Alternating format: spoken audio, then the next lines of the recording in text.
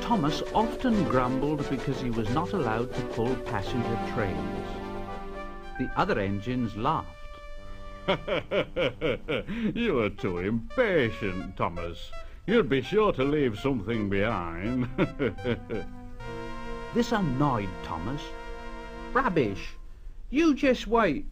I'll show you. One night, he and Henry were alone. Henry was ill. The men worked hard on him, but he didn't get better. Now, Henry usually pulled the first train in the morning, and Thomas had to get his coaches ready. And Thomas thought to himself, now, if Henry is ill, perhaps I shall pull his train. And Thomas ran off and found the coaches. Come along, come along. The coaches were very grumpy. There's plenty of time, there's plenty of time. Thomas took them to the platform and wanted to run round in front at once, but his driver wouldn't let him. Now, don't be impatient, Thomas. So Thomas waited and waited. The people got in.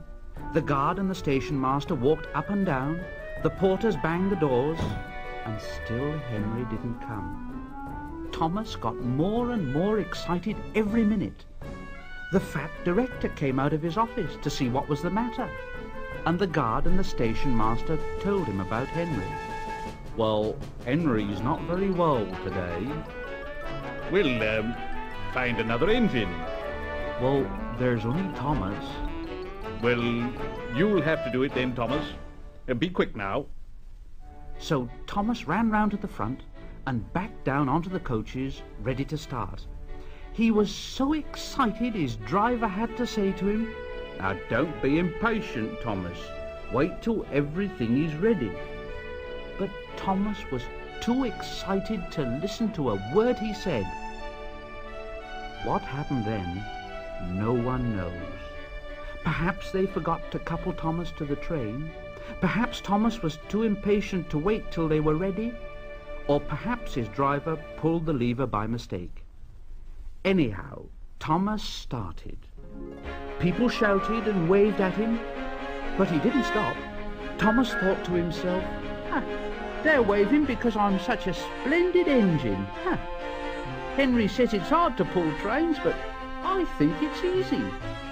And he pretended to be like Gordon.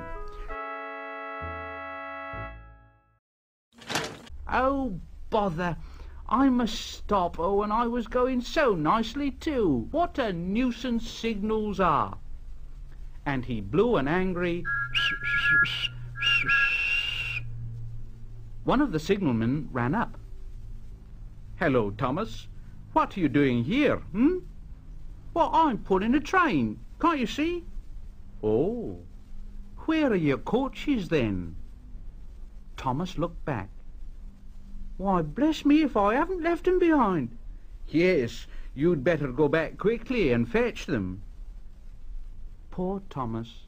He was so sad he nearly cried. But his driver said, Cheer up. Let's go back quickly and try again. At the station, all the passengers were talking at once. They were telling the fat director, the station master, and the guard what a bad railway it was. But when Thomas came back, and they saw how sad he was, they couldn't be cross.